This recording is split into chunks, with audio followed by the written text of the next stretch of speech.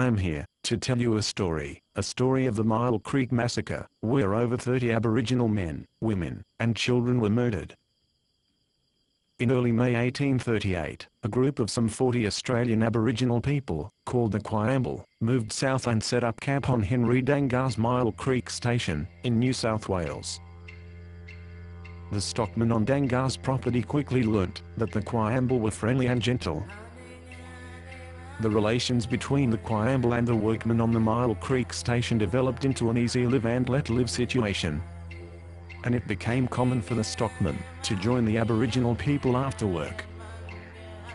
On the 9th of June 1838, a posse of 10 men heavily armed with muskets and swords approached the Myall Creek Station.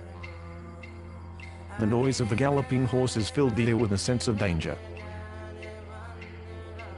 The posse were hunting Aboriginals who were stealing cattle in another district.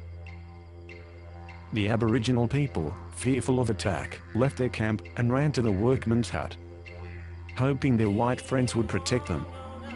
They could not. The posse of men roped the Myall together. The Myall wept uncontrollably, guessing their fate. The sun had set, and the cold night air was rising from the creek. As the men took the Myall slowly towards the hills, gradually, the Myall prisoners, surrounded on every side, disappeared from sight. 20 minutes later, the watchers at the hut heard 2 shots.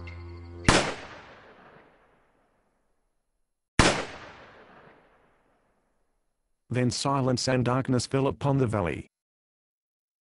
In the morning, a worker from the station was confronted by a gruesome sight.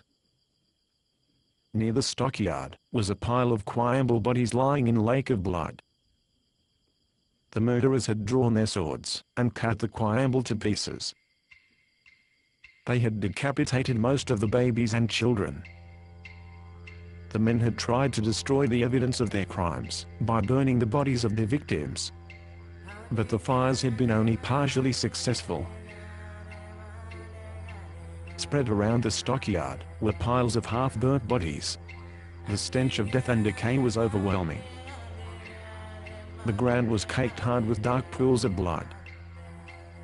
An attempt was made to count the bodies, but dismemberment made the task impossible. 28 bodies were confirmed, however it is predicted that more than 30 Aboriginal men, women, and children were murdered. There were 2 trials following the massacre. In the first trial, 11 men were captured and charged with the murder of one of the Aboriginal men.